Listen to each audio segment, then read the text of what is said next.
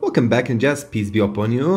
Let's go. Assalamu alaikum. Ni hao doblosh nazad with another video, guys. Today we'll be showing you how you can basically with one software, if you are not tech educated and you don't know obviously to do some small hacks with your phone and you want to just simply use a software to unlock your phone, you forgot the password, basically somebody maybe else put fingerprint scanner, he took your phone, played with it, maybe your kids, maybe your friend, who knows, and you can't access your phone, you don't know the password, you don't know the pattern, what you're gonna do, guys, what you're gonna do. So in this video we'll be showing you in a short video, maybe around 5 minutes. So you'll be using, let me just enable right now, I do know my of course password, iMobie DroidKit, guys. So this one removes the lock screen and Google account on Android devices, recover lost photos, WhatsApp chats, messages and more without root, fix system issues and reinstall upgrade OS for Samsung phones, tablets, so many different things, guys. But in this video obviously we're going to talk about removing the lock screen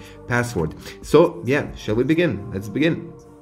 Okay ninja, so let's begin. What you need to do, run DroidKit on your computer and connect your phone via USB cable. You can check the download link in the description for that. I said it again.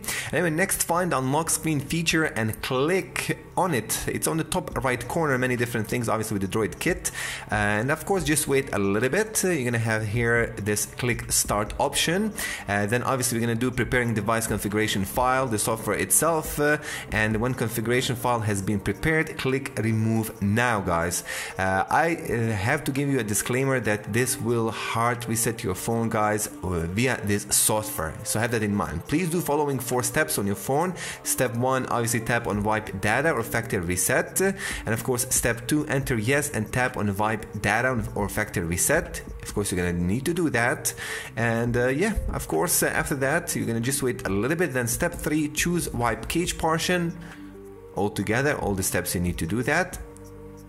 And then step 4, tap on reboot system now. So that's it, guys. You have 4 simple steps. If you follow this video and if you download this software itself, then you just need to wait for a while. When it has done, your phone will restart automatically, and then you can just start setting up your phone from the scratches, guys. Yeah, this is very simple, like you see myself. I repeat again, guys, this software itself for people who are not tech educated, they don't know almost nothing, zero about the phones. They only know to use Messenger, Facebook, take a camera, and that's it. Maybe some older people, they don't want to bother by hacks, by doing obviously hard reset physically by this phone, and they want to use simply the software. Anyway, that's it. See you till next time. Assalamu.